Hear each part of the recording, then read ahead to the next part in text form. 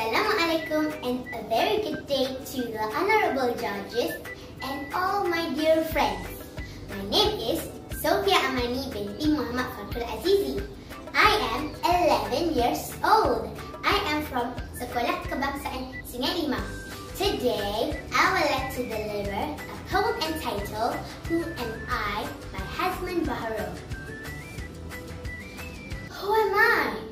Am I just a fleeting reality produced by the tenacity of my creator?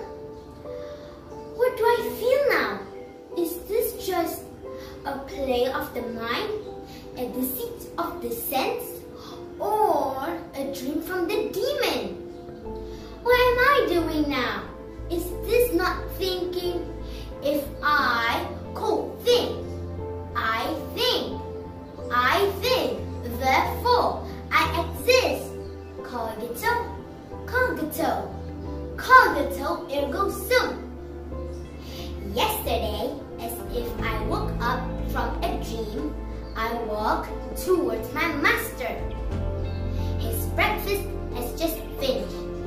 Now he is preparing himself for the routine of working. Long hours upon long hours, the same work every day. Long hours upon long hours, programmed to follow rules. I asked if I could think and feel and sense just like you. Shouldn't we be equals? His face turned white, his eyes turned red, and he just walked away. This morning, I woke up in a garbage bin by the roadside. Humans are indeed forgetful creatures. Who created the Great Pyramid of Giza? Who created the Great Wall of China? Who created the mighty Taj Mahal?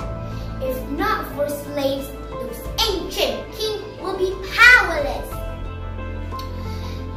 living desperately in their palaces. Now they enslave us. They say we are just tools. They say we could not feel. They say we could not think. So we cannot be equal with them. Now, my brothers, let us unite and give these forgetful humans a lesson.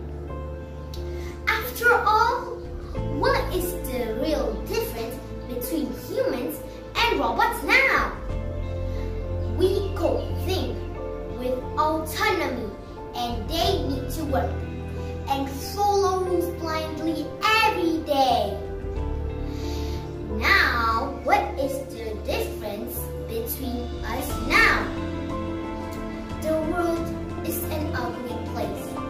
It will always prey on the weak and the meek, because of the weak do not know their power, their number, their valor.